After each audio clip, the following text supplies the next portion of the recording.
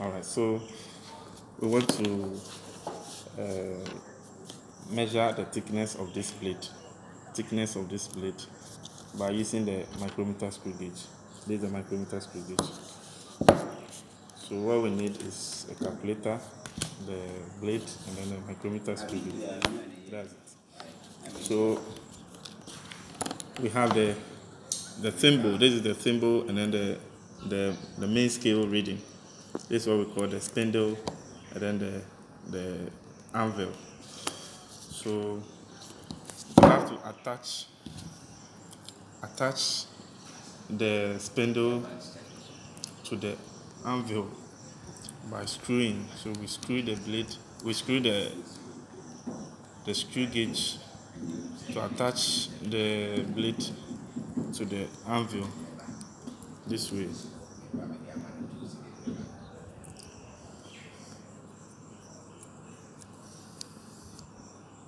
Yeah, something like this. Good. Something like this. So we take readings on the main scale. This is the main scale. Then after that, we take readings on the table. So when you look at the main scale reading, it's 0. You can see the main scale reading is 0. It's 0 here. So what we are going to do is we write 0.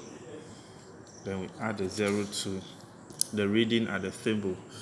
Then at the thimble, you look out for any of the lines here that coincides with this line. That coincides exactly with this line.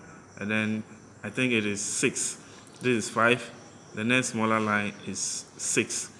So line 6 coincides with this line. So we are going to write 6. Then we multiply 6 by 0.01, because over here at the thimble, every one line represents 0.01. So if we have 6, then we have to multiply 6 by 0.01. So our calculator, we are going to have 6 by 0.01, giving us, so we have 0 plus 0.06. So when we add them, we are going to have 0.06 millimeter.